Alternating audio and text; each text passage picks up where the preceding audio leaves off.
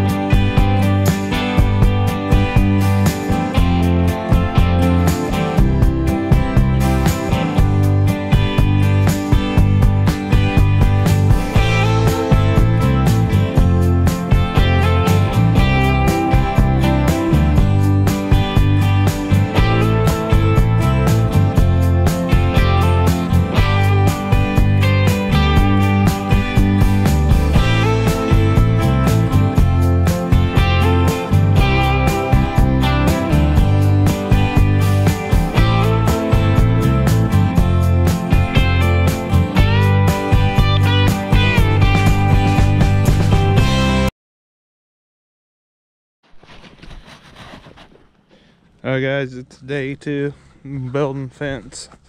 Didn't get much footage last night because I was still learning to run this post driver and stuff. I've run one before, but I just needed some time to figure this one out. It works pretty good.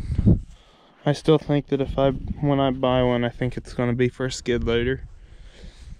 The only issue we really had was the oil return for it goes back in where the dipstick goes, and it blew out and covered the tractor in oil last night, and the guy I had driving it got some oil on him too.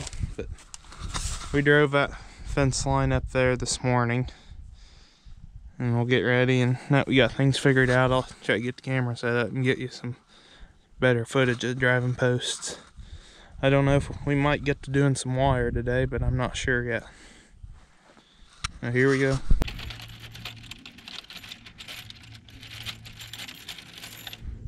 These are fence steeples. This is how you hold them to the wood posts. You just drive them into it.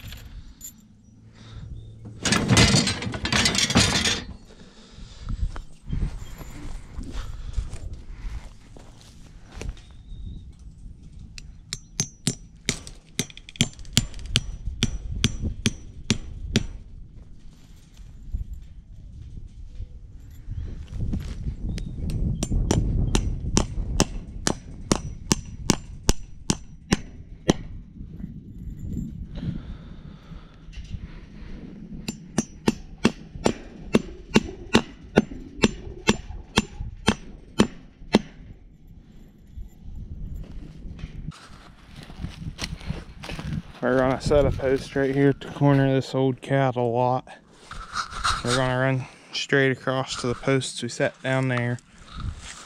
And I'm gonna put a 16-foot gate in here so that way I can get in here. If I want to make hay off here, I can get all the hay equipment in.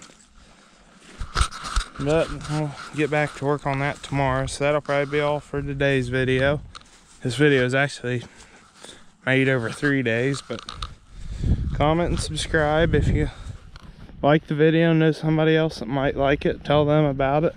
Thanks for watching.